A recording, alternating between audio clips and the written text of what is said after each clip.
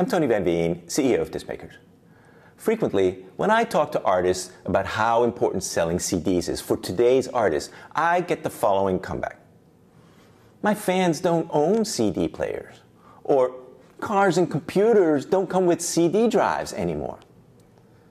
What these artists think they're telling me is, Tony, I'm not going to make CDs because my fans don't have a way to play them. And so they won't buy them from me, and I don't want to lose my precious money making CDs no one will buy. What they don't realize they're actually trying to ask me is, Tony, please tell me how I can make money from CDs even though not everyone has a CD player. So today, I'm going to tell you exactly why people will buy your CD even though they don't have a CD player. But first, I'm going to be real with you. We all know that new cars and computers don't come with CD drives any longer. We also know that many fans don't have a CD player. But there is still a large installed base of CD players out there. That said, many fans, particularly younger ones, won't have a CD player. So it is obvious that you won't be able to sell a CD to every one of your fans. But be honest here, were you ever able to sell a CD to every fan you had? Of course not. So don't focus on those fans who don't have a CD player. Think about those who do.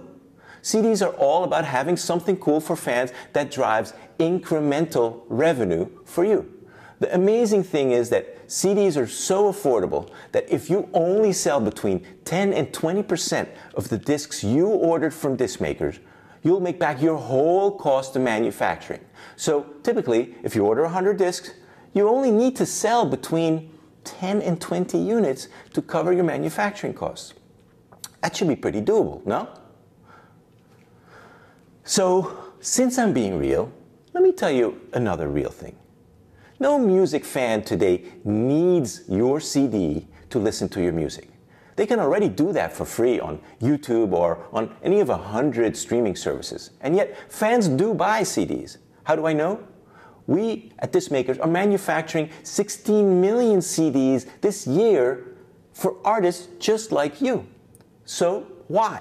Why will fans buy your CDs even if they don't have a CD player? Mostly, it's because they want to support you. If you perform live and give a great show, the people in attendance will recognize your talent, your passion, your greatness even. Fans know that artists aren't made of money, and some of them will want to support you financially. $10 for a CD is good value for the fan. Buying the CD today is not really about the music for most fans, it's about the fandom. That CD becomes a token, a souvenir of sorts that they were at your show and that they met you at the merch table. And it becomes even more special if you autograph that CD and take a selfie with that fan. Of course, the CD also offers an attractive physical element to your fan, with a great cover design and space for photos and lyrics, something that is sorely missing from today's streaming landscape. It lets the fan get to know you better. And again, it's another reason for the fan to hold on to your CD. One of the last concerts I was at, the artist announced that he was going to be at the merch booth after the set. And frankly, I hadn't expected that, and I was pretty excited. I had no prior plans to buy a CD, but I ended up plunking down $20. I got the CD autographed, we took a selfie, super cool. I'm never getting rid of that CD. I mean, even when I move into a retirement home, I'm taking that CD with me. And you know the kicker? To this day, I haven't listened to the CD. I've listened to the artist on Spotify, in the car, when walking, working out.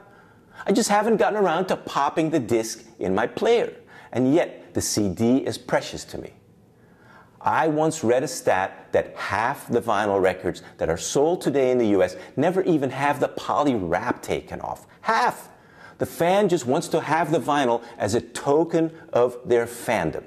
Now, you may think that's silly, or dumb even, but how you feel about that doesn't really matter. You, dear artists, are in a position to benefit from that phenomenon. Whether you make vinyl or CDs, it does not matter if a fan will ever play your disc, or even if they own a player. They can listen to you on streaming. What matters is that some of them will buy your disc because it's got cool graphics, because it reminds them of the day they saw you in concert, and because they want to support you. So, the $1,000,000 question, or maybe since we're talking about CDs, the $10 question is, how do you sell CDs to fans who don't own a CD player? And the answer is simple. Ask. When you're up on stage, just ask for the sale. Tell your audience you have CDs at your merch table in the back, and after your set, you'll be there autographing them. And tell them you'd love for them to own one of your CDs. That's it. Easy peasy, no high pressure. Just let the audience know what you want them to do. I guarantee some of them will do it. So that's it. It's a fact. People will buy your CD or your vinyl, and some of them will never bother to listen to it. Good thing they're so affordable to make. So why not try it? What do you say?